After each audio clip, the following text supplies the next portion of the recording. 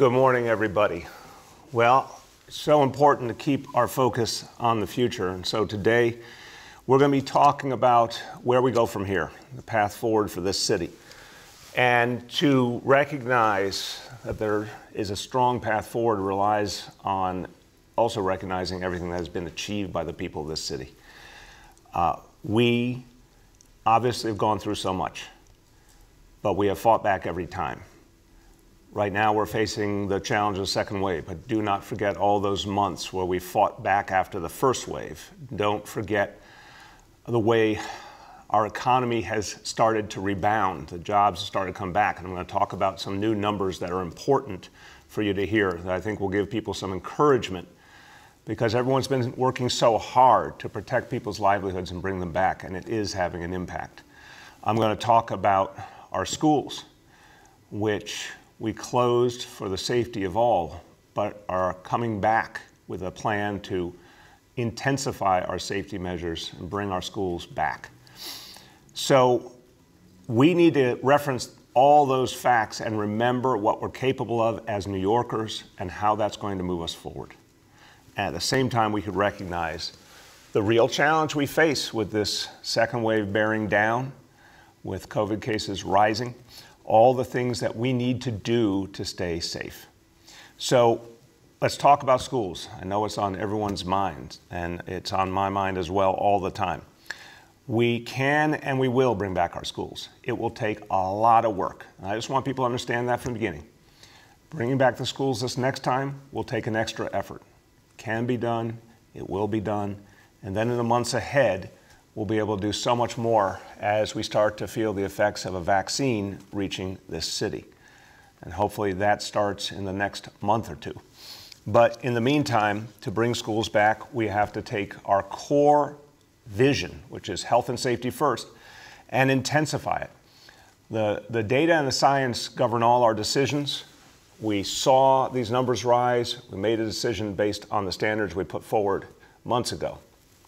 But now a new reality is coming into play. The strong likelihood that in a matter of days, the state of New York will determine that New York City is an orange zone according to state standards.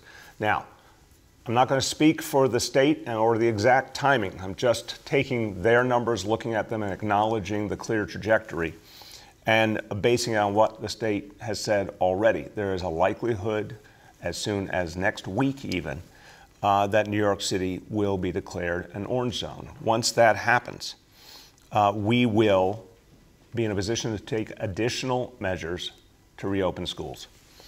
And there's a clear protocol for that. It involves a lot more testing. It's a very conservative, cautious approach. Again, a lot more work, but we will go through that hard work together. I know how much parents want their kids back in school. I know how much educators and staff want to be there to serve kids. It will take a lot more testing, a very aggressive approach, a very proactive approach, but we can do it. Testing has to be done, in fact, in advance of kids and staff coming back to school. And constant testing throughout the school year, much more than we've even been doing already, and we've been doing a lot. Remember, New York City, first of all, we opened our schools when almost no major city in America did. But second, we put a strong testing approach into place and the situation room to act quickly if anyone in the school community tested positive and when necessary to close a school. That whole approach was working and working very well. We're going to now build upon that, intensify it, and make sure that there's testing constantly. Now, I'm going to say again, as I said several times last week, if you're a parent, you want your kid back in school as soon as they reopen, get that test consent form in, because that will be absolutely required for any child to come into the school to have a test consent form on file. And that includes all those who opted back into blended learning over the last few weeks. Now, how will this work? Well, a lot of details have to be worked out between the city and the state, but we can say for sure that we're going to focus on the most important and most vulnerable elements of our education system. So first of all, our special needs kids and the families with special needs kids have been saying very, very clearly how much they need in-person education. I couldn't agree with them more. So when we come back, The first thing we're going to focus on is getting what's called District 75 schools, special ed schools, back and up and running across all grades. Next, the youngest grades, early childhood education, such a difference maker for children. Bringing that back, 3K, pre-K, will be a high priority, followed by elementary school. And we'll keep building from there. So this is an initial vision, a lot of work to do to make it come together, but I want to give people a sense of how things are going to go in the coming weeks and the focus we're going to have as we build out this plan. Again, parents, this is going to require a lot from you. You've got to get those test consent forms in. You're going to have to help us with the testing of your child before we come back to school. It's going to be something that everyone has to participate in, but we can do it. I don't have a doubt in my mind we can do it. And our schools will come back with this plan, and then more and more as the vaccine comes into play in the coming months. So, anyone who believes in the power of bringing this city back, remember, you can do something about it. I just talked about what parents can do. Everyone can contribute to this city coming back, and it comes down to this, as always, wearing this mask consistently and practicing social distancing, but also the choice we all have to make now at the holidays. I've talked about this. It's a painful reality. We're going to have to do something very different this Thanksgiving, very different throughout the December holidays. Do not travel if you can possibly avoid it. If you travel, it just greatly intensifies the exposure you could have and the risk you would take. Even if you're getting a test, you're still going to be exposing yourself to the challenges that come with travel and to a lot of places in this country that just are not as safe as we are. I keep urging people to please don't travel. Please change your plans if you've made them. And if you do travel, take every conceivable precaution. And if you come back and you test out, that's great. But if you don't test out, honor that quarantine. We need you to. And again, everyone, small holiday gatherings, if it's folks from outside the home, practice social distancing, wear masks. There'll still be joyous gatherings, or if you do it virtually, it will still be a joyous gathering, but let's just protect each other. I said it on Friday on WNYC.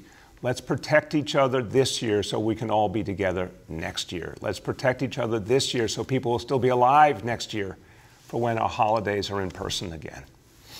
Okay, that is a quick update on the schools front. Now let me talk to you about what's going on with our economy and our budget.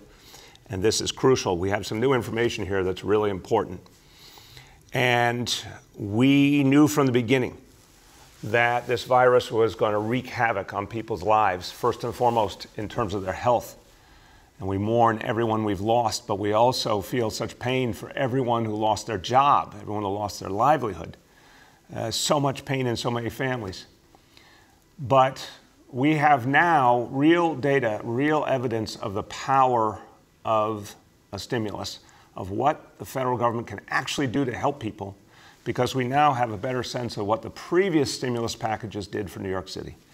Our Office of Management and Budget has totaled up everything, the impact of those individual checks that were sent to people, the $1,200 checks, the unemployment benefits, the PPP loans for small business, all of that combined. The impact on New York City has been $40 billion. This is new information. It's very important information. When you combine all those previous stimulus programs, $40 billion reached the people of New York City. And that is part of why we have been able to make it through, even with all the challenges. Now, it's also proof positive of why we need a new stimulus quickly, because all of those good investments are now wearing off, and people are running out of money, and they're running out of time. And we need another stimulus, and this is exactly the right time for it. Now, I want to give you an example of what that has meant, first in terms of our economy, then we're going to talk about our city budget. Go back to February. It's amazing to think, this is not ancient history. February 2020, this year, New York City was arguably at its all-time economic high, the peak of our economic strength in our entire history. 4.7 million jobs, all-time high. 3.4% unemployment as of February, record low. That was just 10 months back that we had this extraordinary strength. Along comes the horror of COVID, decimates our economy. Between March and April, the immediate aftermath of the worst of what we went through, almost 900,000 jobs were lost in this city.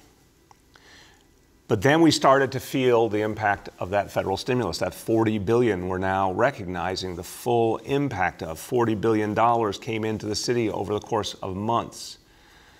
People worked hard to bring their businesses back. Everyone worked hard to bring down the COVID levels and open up the space for economic recovery. As a result of all those efforts at the end of the spring going into the summer, now over 300,000 of the jobs that were lost have been recovered. So it's an amazing beginning. We lost 900,000 jobs, but 300,000 are back already. We've got a long way to go. But so important that this city's ability to rebound is already in evidence. Now, unemployment is still way too high, 13.2%, way too high, not something we can ever accept. Many people suffering, a long way to go. Parts of our economy are going to take a long time to bring back. But you now can see the impact of a stimulus, the way it kept people afloat, the way it helped people bring back their businesses, and the way it could do that again, and the sheer impact of New Yorkers doing the right thing and fighting back this disease and opening up the space for us all to recover. As we face the danger of a second wave of COVID, again, there couldn't be a more important time for a new federal stimulus. And it is going to be the difference maker. It's the only thing that could be the difference maker. New Yorkers are doing a hell of a job fighting back this second wave. We're in real danger here, but people are fighting. They're doing the right thing. But again, we're running out of time on the economic side as well. We need that stimulus to keep people going. And that means now. This Congress that's in Washington right now could pass a stimulus to help New York City and the whole country. And then the new administration could do even more in January and February. And that's going to mean everything starts to move. People have the money for the basics. It's going to help jobs come back. It's going to help us expand our reopening of our schools. Everything gets a boost from a stimulus, protecting all our essential services. It's the difference maker. So now let me talk about what we have achieved, in part with the help of that stimulus money and other federal support, and what it means for where we go from here. And this now takes us to our city budget. Now, Lord knows we had to make extraordinary changes between February. I put forward a preliminary budget for this fiscal year in February. What a different world that was. By April, when the next budget submission was due, we had to change everything. By June, we end up with a budget that looked very, very different from what we thought it would. We had to cut a lot. There's a lot of things that we thought were important, but we just couldn't do. And a lot of savings had to be found, and found quickly, and a lot of jobs were either cut back or not filled. We were able, through those actions, to keep ourselves going, to keep essential services happening for the people of the city, to help spur that recovery. We've got a lot more to do. So today we're releasing our November financial plan. This is something that happens each year. Normally we wouldn't be highlighting it as much, but it's important because there's some major changes and it speaks so powerfully to the impact of federal support.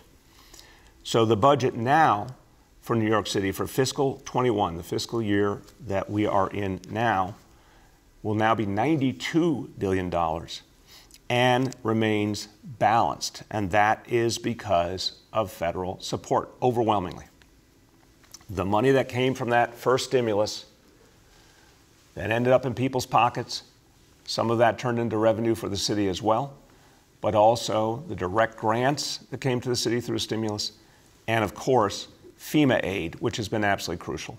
We have depended on FEMA so intensely in this crisis, and even though we're still not seeing the kind of reimbursement that we deserve or any other city deserves, and that still needs to be addressed, the FEMA aid is coming in and is playing a huge impact.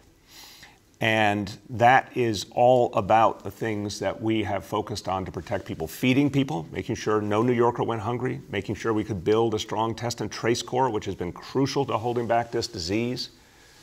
Everything we had to do to get our schools open, all the things we've been doing all the health and safety measures, you've heard about them, the gold standard we set for our schools, layering health and safety measures one on top of another, that all cost a lot of money. But that FEMA aid helped, the federal grants helped, and now we're in a position to say that we could pay for these dire needs because we got federal support. If we could get more federal support, it would be transcendent. It would help take us forward into our recovery. At the same time, we have to do things constantly to tighten our own belt. We have the furloughs that we moved for city officials, senior officials, management. Everyone was asked to sacrifice. New Yorkers are all hurting. It was important for your leaders and the people who run the city government to sacrifice as well, so we did the furloughs. The savings that we've found, we have a whole set of agreements we've come to with our labor partners that resulted in savings. But in addition to that, $1.3 billion in new savings being announced in this November plan. And that is for both this current year, fiscal 21, and for next year, fiscal 22. So the budget reserves, these reserves continue to be strong, and we're going to continue to protect them. And that's something that has been a crucial part of our work as well, and has helped us work our way through. We made a big focus for years on reserves, kept them strong. We're going to continue to have a strong reserve as we go forward. Now, what I've told you is at least some good news. There's some good news. A lot of federal money came in.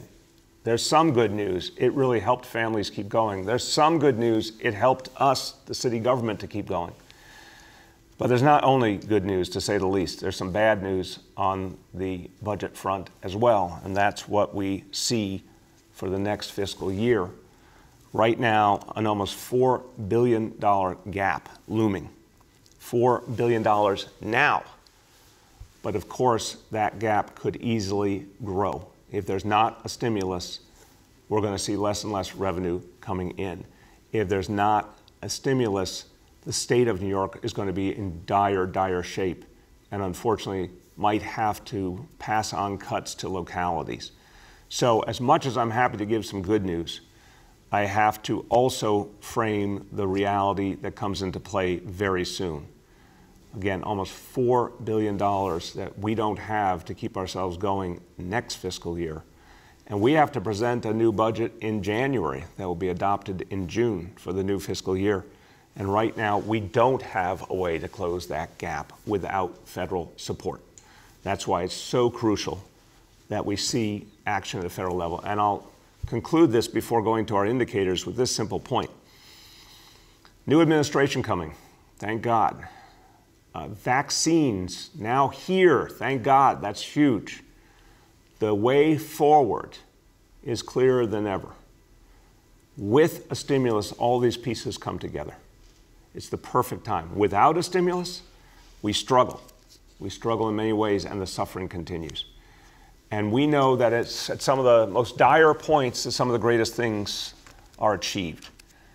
Sometimes in a moment of crisis, people rise to a higher level. That's what happened in the Great Depression. That was what led to the New Deal of Franklin Delano Roosevelt.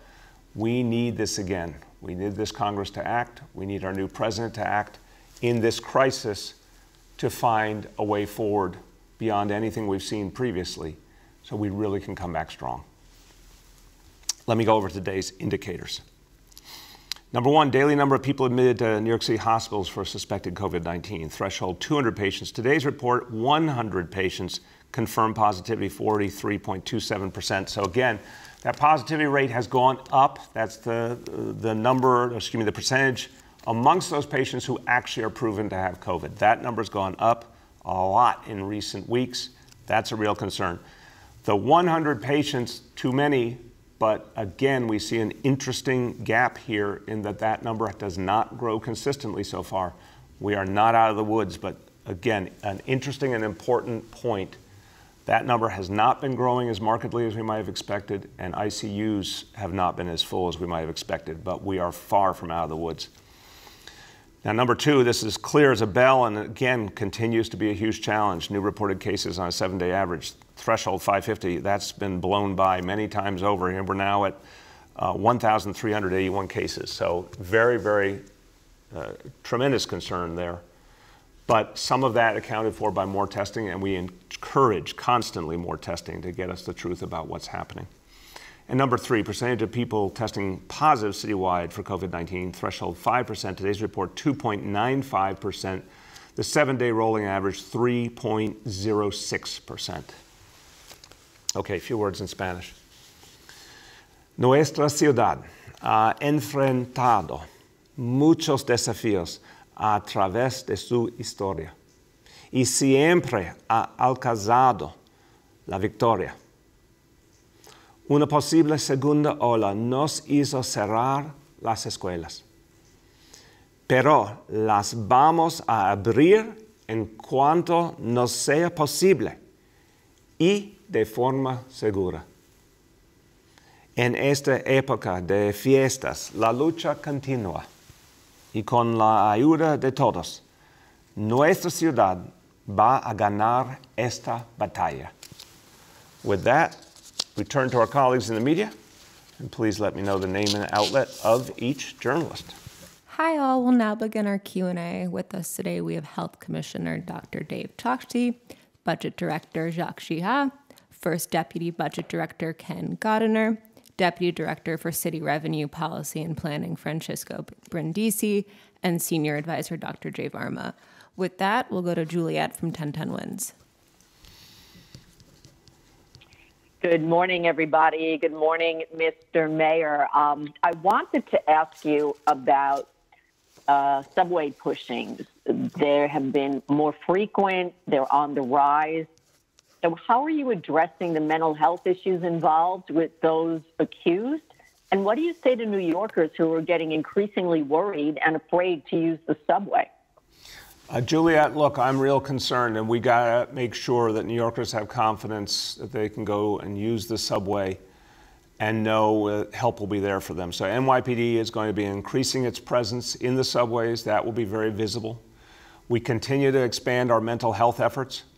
The thing we've got to do is find people and get them help before something like this happens, and we need medical intervention, which our city agencies will do. If we find someone who we think might be a threat to themselves or others, we're going to get them to a medical facility, get them tested and evaluated. If it's someone who should not by law be on the streets, we're certainly going to act.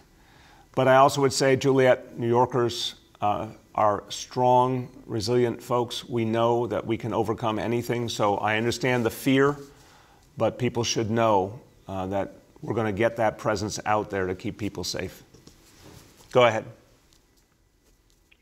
Yeah, so have you spoken with Commissioner Shea? So are there, when you say more police are going to be on the platforms, how many? Is there an announced effort to do this? Will transit police or MTA police be there? How does that work? Well, look, the whole approach the NYPD takes is to adjust constantly. This is what CompStat's all about. If there's a greater need in the subways, we'll move additional officers in the subways. That's the plan. We'll get you the exact details of the numbers. Clearly, it's going to be about presence and visible presence and moving that around to where PD assesses the need. But this is exactly what CompStat and precision policing are all about. If there's a particular need, we're going to move our officers there, and people are going to see it. And I think that's going to be reassuring to people. Next is Emma from the New York Times. Emma, can you hear us? Hi, good morning, Mayor. Hey. Yes, sorry for the delay. No worries. How you doing? Can you talk about? I'm good. So can you talk about this nearly $4 billion budget deficit? What do you say to critics who say you need to do more to address it now, and are layoffs still on the table? Yeah, Emma, we're constantly doing the work of tightening our belts. That's what the furloughs were. That's what the $1.3 billion in savings, new savings over 2 fiscal years we're announcing today. That's what the savings we found from our labor partners. All of it is about getting us through to a stimulus so we can move forward. If there is no stimulus, we're going to have to make extremely difficult choices. And again, I think it's really important to recognize our own almost $4 billion, it's $3.8 billion deficit for the upcoming year could be magnified. If there's no stimulus, the state will be put in an awful place as well, and that's going to mean additional cuts. So that $3.8 billion could go up really quickly. What are we going to do? We're going to have to consistently cut things back. And it's not something we want to do, Emma. We do not want to take away essential services from New Yorkers. We do not want to lay people off. If we don't have any other choice, that's what we have to do, obviously. So unfortunately, it's impossible to take layoffs off the table for next year. We're trying to avoid any layoffs for this fiscal year. And certainly with the unions we've come to agreement with, we will avoid layoffs for this fiscal year. But we haven't come to agreement with every union, obviously. And the real challenge that we're looking at now is just the sheer totality of next fiscal year. So sadly, and no one wants it, but sadly, layoffs could well still be on the table going forward, certainly for next fiscal year, if we do not get that stimulus. Go ahead. And in terms of the labor deals, what do you say to critics who say that you're kicking those costs down the road, that you're kicking the can down the road? Why push those back to next year? Because first of all, we needed relief immediately to be able to continue to provide city services and to be able to keep people employed. I value every single one of our public servants and our employees as people who help other people. I also recognize they're breadwinners for their family. We do not want to put people out of work. We do not want to reduce services exactly when we're trying to come back and when people are in such dire need. So this was a way of getting us to next year. But we've said all along, the only way we can actually make all of this come together is with a stimulus, because New York City didn't create the pandemic. New York City did not create this crisis. We received the pain of this before anyone else. And the federal government was supposed to protect us. Obviously, that didn't happen. The federal government was supposed to help us out of the crisis. Some of that happened, but not enough. This is an international and national crisis. So for us to just keep hanging on is the right approach to get to the day where there's actually the federal support we deserve, and which I absolutely believe is within reach, so we can move forward. But if we get what we deserve, we won't lay off anyone. We'll keep doing the work of serving people. Next is Juan from New York One. Good morning, Mr. Mayor. How are you? I'm very good, thank you. So knowing that the holidays are coming, that even the state Governor Cuomo yesterday said that he's expecting a spike in new cases, knowing everything that is going on with the second wave, do you think it's realistic or pragmatic to think that New York City is going to be able to reopen schools before the new year? Juan, look, it's tough, but we know that our parents who have their kids in school in blended learning want their kids back in school. We know we established an incredible success with safety. We showed that gold standard really worked in terms of keeping schools safe. We've got to give parents this option again, but it'll take a lot of work. It'll take a whole lot of work. So our goal here is to put that together no matter how much work it takes, no matter how much testing it takes. We're going to need a lot of parent participation. And this is crucial, and I'm saying it to all the parents of New York City. If you want your child in school, you really have to help us out with those consent forms. If we say we need your child tested in advance of school opening, whether that's something we provide at the school building or someplace else, we need parents to follow through.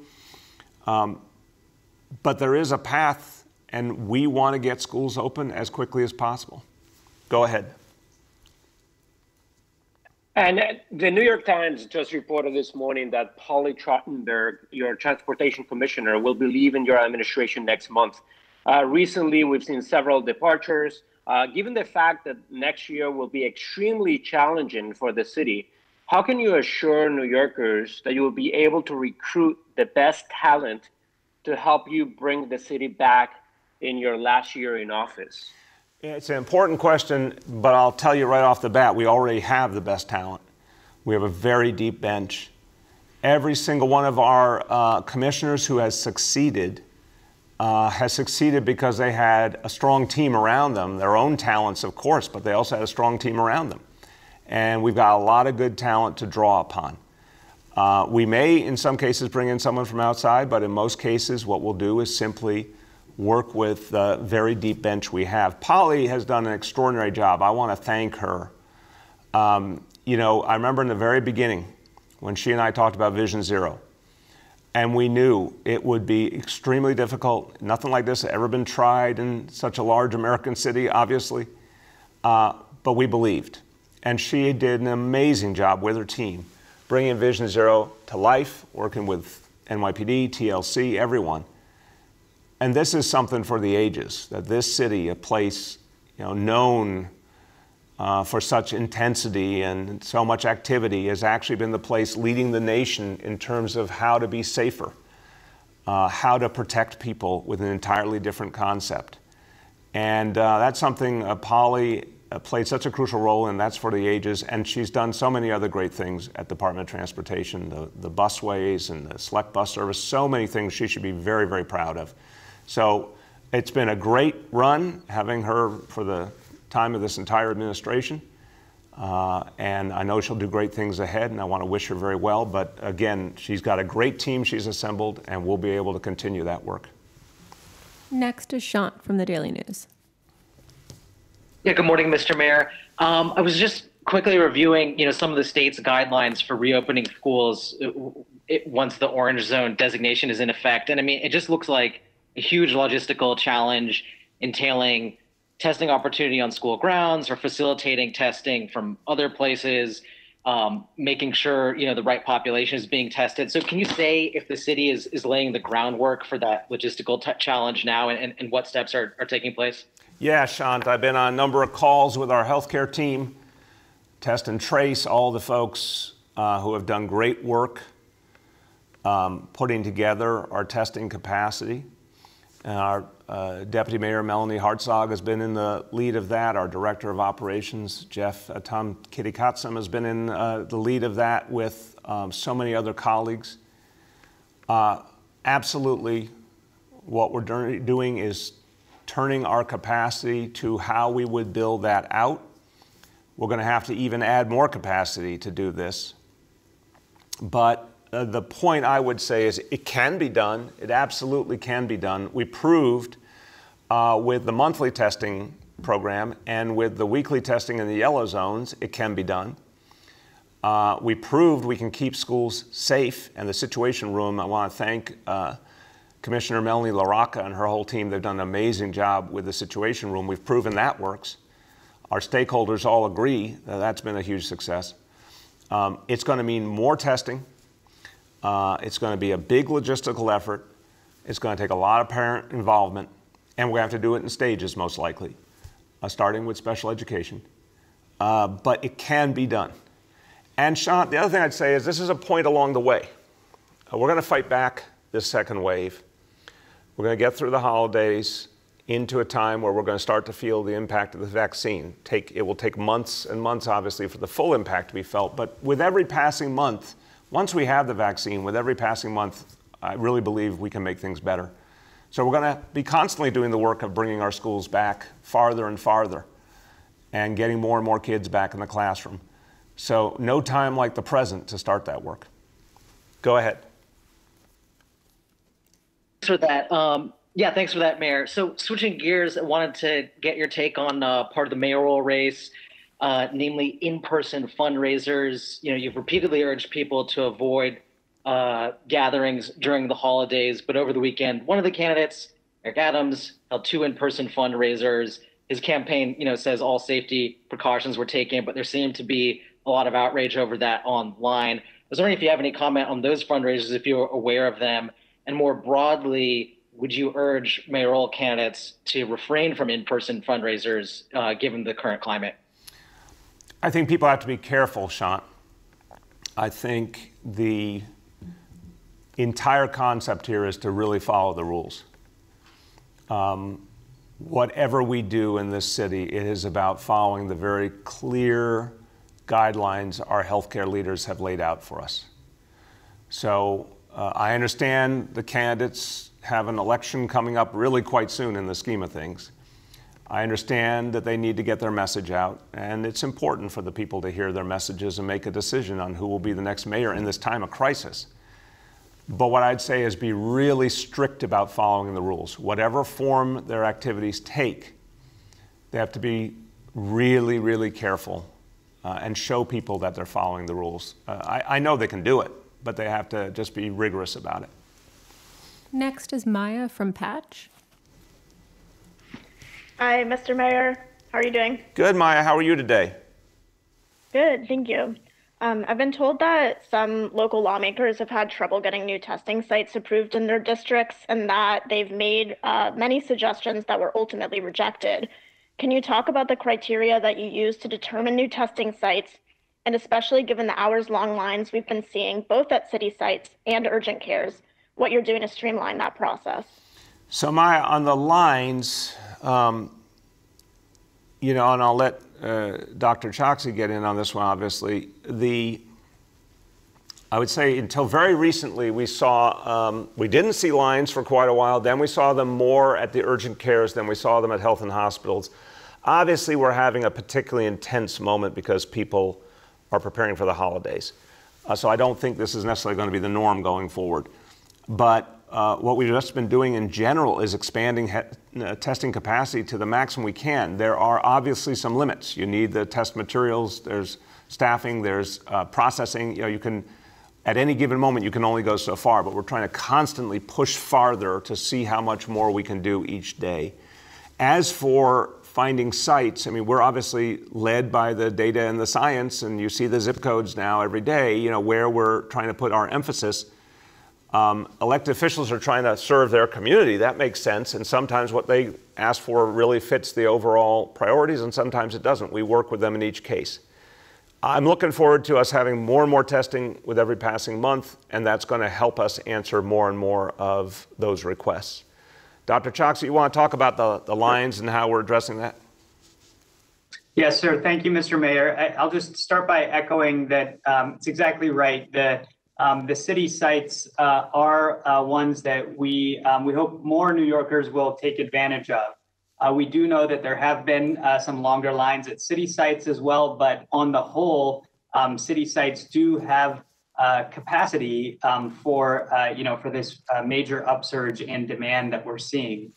There are a few things that we have done to try to address the particular increase in demand that we've seen in recent days.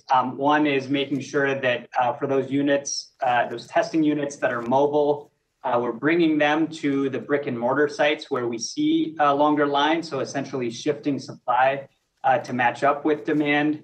The Test and Trace Corps and health and hospitals who have been leading all of this work are also making sure that we're distributing self-collection kits to people who are waiting in those longer lines so that they can actually perform the swab on their own, drop it off to decant, some of the people who are waiting there.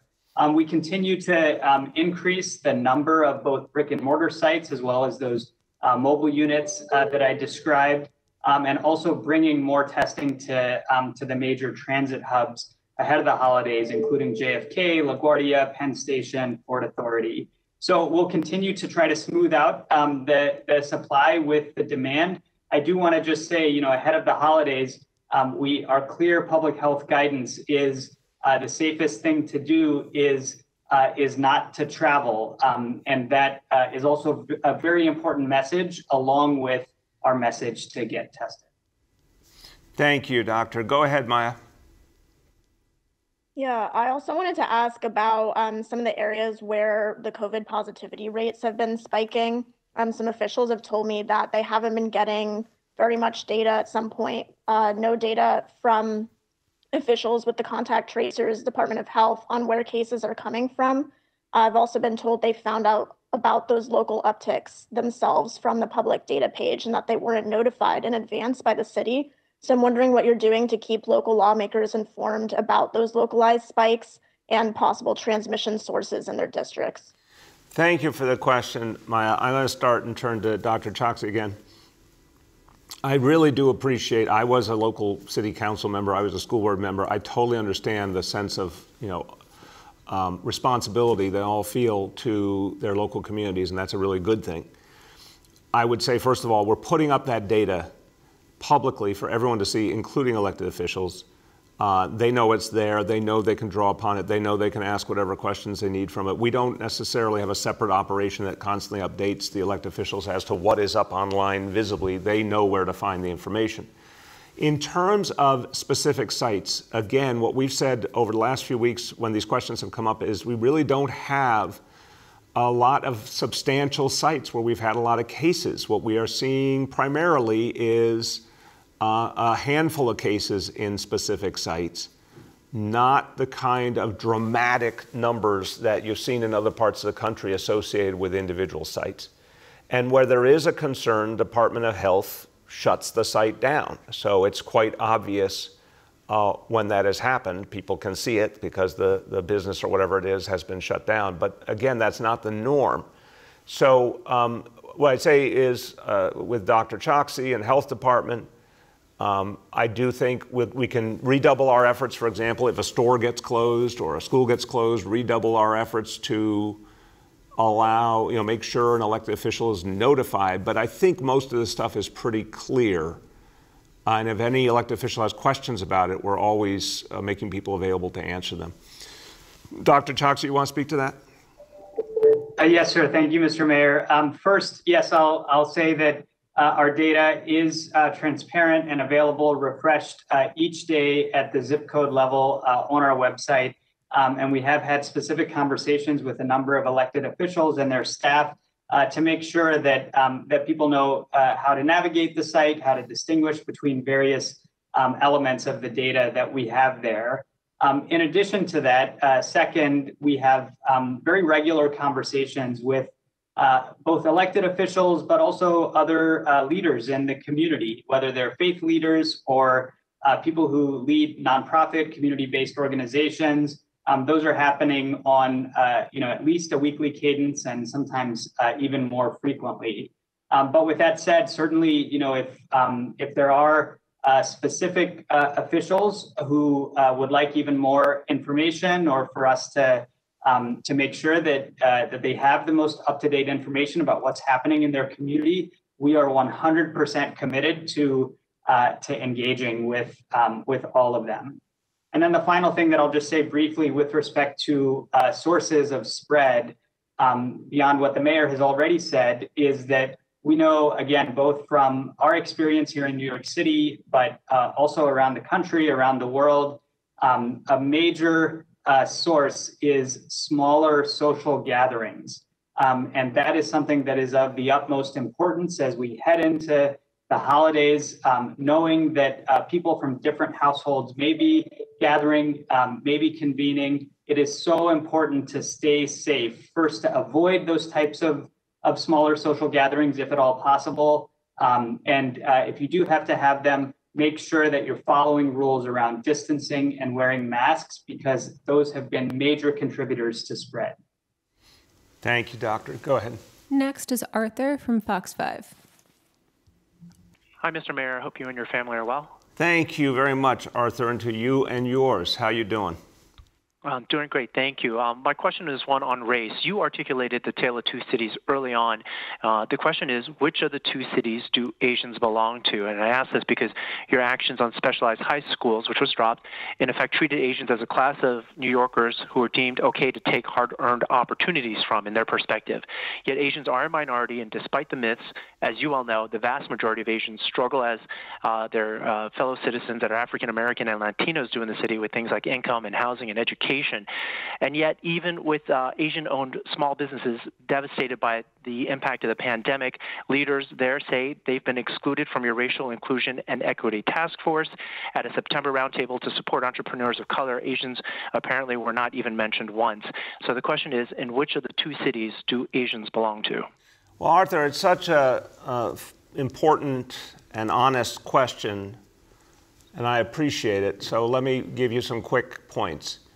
First of all, this is a city that is almost 2/3 people of color, and that clearly includes our Asian communities. So if we're talking about a history of institutional racism and exclusion, that has affected Asian communities deeply, unquestionably, not only in the past history of this country and this city, but even to today. If we're talking about economics, you're absolutely right. So many Asian American New Yorkers struggle economically. So many immigrant families are struggling to make it in this city and pass something better along to their children. If we don't say that often enough, that's something we have to fix, I have to fix, and my team has to fix. The task force includes leaders of color across the administration, all agencies, including Asian leaders. And we have a number of East Asian and Southeast Asian leaders in this administration, and they participate deeply. I would say to you, looking back on what I think was a painful episode, as we tried to address the injustices with our specialized high schools, I do think that there were instances in which we didn't articulate. I didn't articulate well enough. The chancellor did not articulate well enough. The administration did not articulate well enough our vision, which was not to take from people so that some other people could have justice, but to somehow create more fairness. I don't think we did that well enough. We can do both. We can create more justice and more opportunity at the same time. So, Arthur, it's a very good question, a very important question. I've said before, I want to say it again. I apologize to members of the New York City Asian American community who felt that the specialized high school vision was meant to exclude them. It was not. It was meant to help ensure that Black and Latino New Yorkers who are being excluded painfully, horribly from specialized high schools would have opportunity, but not to in any other way take away from another group. And we simply didn't handle that right. And that's my fault. I'll take responsibility for that. But the issue is still very much alive, Arthur. The specialized high schools still don't make sense. Again, Stuyvesant, I think it was 2 years ago, between African American and Latino students, 3% in a city that's over half African American Latino. That doesn't make sense. That's not fair. But we don't want to hurt Asian Americans or white New Yorkers either, and their kids. We've got to find a way to create more justice, more consistency, more fairness, while increasing opportunity for everyone. And that's on us to present that vision now and put it into effect as much as we can in the 13 months ahead. And then the next mayor has to really build on that, because that's where the tale of two cities is also quite evident, Arthur. If you look at our specialized high schools, no one could say that's what we aspire to. We have to do better, and in our screen schools as well. Go ahead, Arthur. Thank you. Thank you, Mayor. As a quick follow-up to that, can you say right now that you will direct the MWBE to include Asian businesses? Again, I want to be careful in this answer because there's a lot of angles to this. I want to make sure that we are uplifting anybody who has been left out. But we also see in the MWBE programs a lot of challenges that are still not being addressed. I think, Arthur, that these programs are still not reaching a lot of the people they were meant to help, who have been, the most excluded for the longest in this country. So I want to make sure we maximize opportunity for Asian communities for sure and Asian businesses. But I also want to acknowledge that we still have a long way to go to achieve the very original concepts of why we're even doing the MWBE work together. I'll get you a more detailed answer because I want to make sure I say it exactly right, having consulted with our MWBE team. But much more to do on that front for sure. Next is Rima from Chalkbeat. Hi, Mr. Mayor. How are you doing today? Good, Rima. How are you? I'm good. Thank you for asking. So my first question, I wanted to just ask about reopening. I think you may have addressed some of this, and some of it might be my confusion. But you mentioned that the city would be able to take additional measures to reopen schools if the city becomes like a state-imposed orange zone, which, to my understanding, I think, as people have outlined, means extra testing in schools, and then there's a bunch of other rules to actually get back into the building. So I'm wondering, since the city isn't in an orange zone at this point, but you are, it seems, you're looking at ways to reopen with increased testing, why can't the city start taking those measures right now? And that's what we're ramping up to do, Rima. But let's be clear about how the pieces are going to come together. You're not confused. Let me give you some positive reinforcement. You are not confused. These times we're living in are confusing. Ever changing reality with COVID and very difficult standards that have been set to address things. We recognize and appreciate the state's role. The state has set out its vision around orange zones, the way they manage orange zones. This came in part from the original proposal I put forward when we saw the problems in Brooklyn and Queens.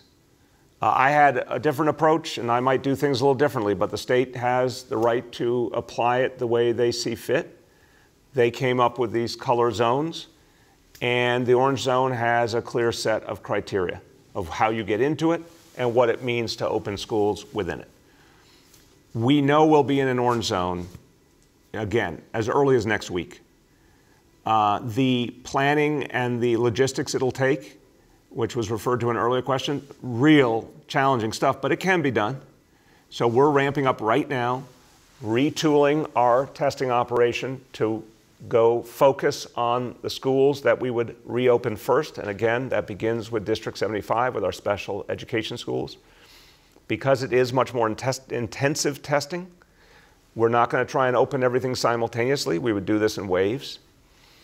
But it does require a lot of new work, and we need the time to get ready to get things in position to do that. I think it's all going to line up because, again, I think the orange zone, sadly, I wish there wasn't going to be one. You know, I wish we were doing better in terms of COVID, but it's coming soon. So I think the pieces are going to line up pretty consistently. Go ahead, Rima. Okay, my second, and thank you for the positive reinforcement. My second question is about learning bridges. We know, the city has said that there hasn't been a lot of uptake in learning bridges, and we've heard that the hours and locations can be inconvenient. And then I believe there was a report in CBS today that kids with disabilities are being turned away from these sites. So does the city understand why there's been less enrollment than expected? And what are you doing to make sure that the program is more convenient for the families who actually need it? Thank you, Rima. First of all, I have not heard of anyone turned away, so I'm not negating that report. I just have not heard that, having had a lot of conversations with a lot of people about learning bridges. I've not heard that.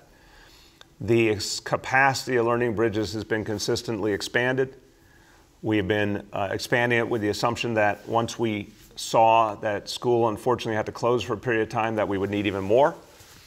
But what has been clear is there has not been the uptake we expected.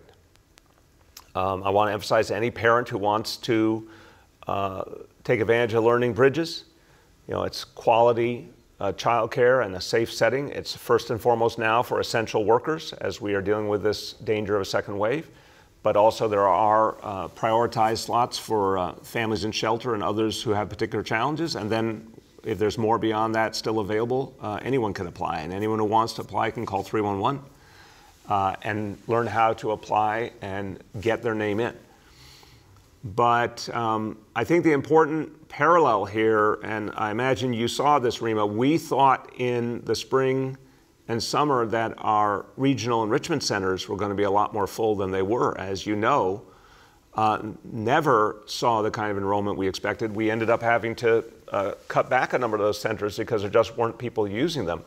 Why? I don't think we have a perfect picture. I think, unfortunately, one of the reasons why is very much about COVID.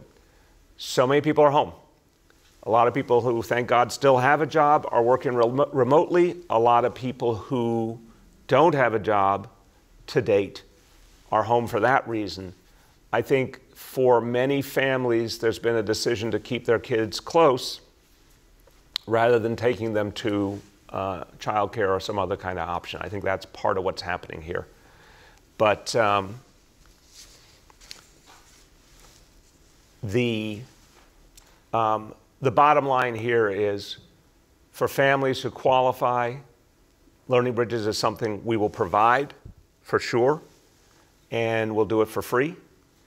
And if we have to keep expanding it, we'll keep expanding it.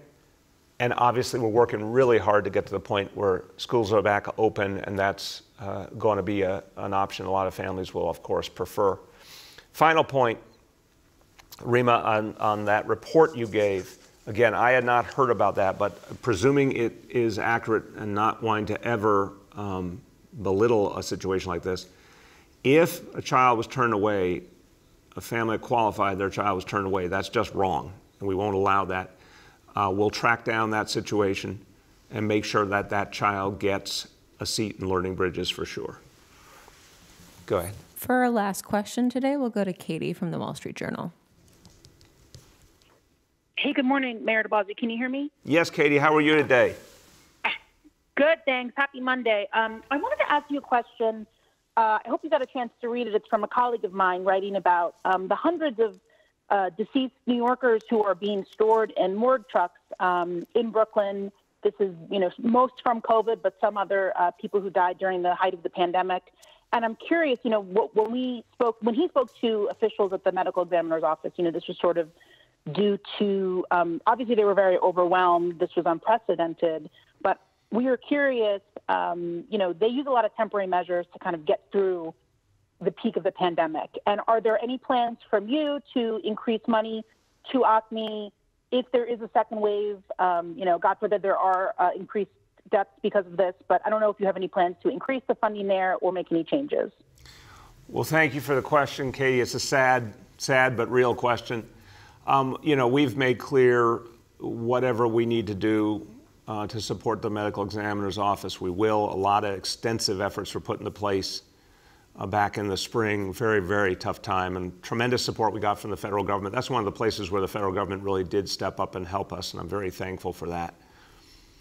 But the sad reality to that story, I haven't read it, but I got it summarized to me, is those who we lost, their families are still trying to determine the best way to provide services for them, and just have been struggling because of the pandemic and other challenges. So we're trying to work with each and every family of those we lost who are in that situation to make sure that they can have the kind of services they want to have at the right time.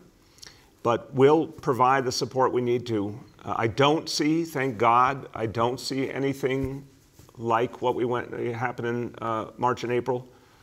We haven't seen some of those particular warning signs yet, thank God, but we are very, very vigilant. But we'll make sure medical examiners ready either way. Go ahead. Thank you. And my second question is about this, the upcoming closures in the orange zone. This has been asked multiple times, I guess, throughout this whole pandemic, but the small businesses and just business in general that will be affected the most by these closures. I know obviously everyone's waiting for a federal stimulus, but is there anything more the city can do to help these businesses? I hear from a lot of business owners who are really desperate. There's no other way to put it, because of just everything is falling down on them. They can't pay rent. Their revenue has completely been cut. So is there anything more the city can do to offer assistance financially, especially to a lot of these businesses? Katie, it's a question, it has been asked a lot of times. It's also a fair and important question. There's a lot we can do to help each business. It is not what we ideally would like to do. The thing that would help businesses the most is to get an infusion of direct assistance, cash assistance to keep going. Because you're right, with the orange zone will come restrictions again, and businesses will have an even tougher time. And no one likes to see that. They're going to suffer as a result of that. But this is what we got to do to keep everyone safe and to beat this back. Because we saw in the late spring and in the summer, when we beat back the disease, then businesses can reopen. That's good for everyone. That's what we're trying to achieve once and for all. And with the vaccine coming, I really want to believe, this could be the last great battle we're going through right now before the COVID war is over. So, if we can get through this immediate challenge and then the vaccine starts to arrive, it will take time, obviously, to be fully implemented. But if the vaccine starts to arrive, we get better leadership on COVID in Washington, we get the impact of the stimulus, we're going to see each month get better, even if it's well into next year before we get to something like normal. But I think the bottom line is any business with a challenge should talk to small business services. Sometimes there are very particular things we can do that really help, dealing with a lease issue, legal help, loans, getting rid of fines that were unfairly given. There's all sorts of things that can be done. We don't have a ready supply of money to simply deliver to them, even though I would love to, and they deserve it. It did come from the federal government initially. We need to see it happen again. That's the only true solution, that small business support be a key part of the next stimulus. Okay, as we conclude, look, we've talked about a lot today, but it comes down to something real simple. We got to fight back this second wave. We still can. We get through these holidays, we have a chance to really turn the corner. But it's up to every one of us. The fact is that the reason New York City got strong again over the summer was because of each and every one of you. You have to make that choice again. So really, please be very thoughtful and mindful about these holidays. Do everything you can to stay safe. Help us turn this last corner so we can beat this disease once and for all and bring our city back. And when we do, I don't have a doubt in my mind that all the energies, all the pent-up energies of the city will surge forward to give us an extraordinary recovery. But we need every one of you to be a part of it, and then we need our colleagues in Washington to do the thing that they should have done a long time ago and give us one more big stimulus to get us on that clear path to recovery. And I know it can be done. We've got to fight for it. Thank you, everybody.